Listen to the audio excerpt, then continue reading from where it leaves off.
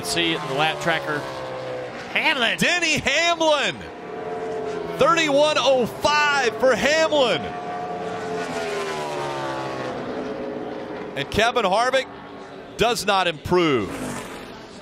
Denny Hamlin sneaks in and wins the pole for the last race of the year. I had started the story earlier. He tweeted out a tweet that had mentioned his crew chief, Mike Wheeler, and they talked about all of the accomplishments. He said, we've accomplished so much in the time we've been together.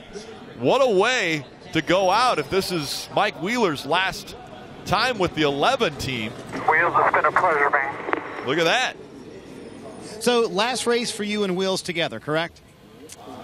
Unfortunately, yeah.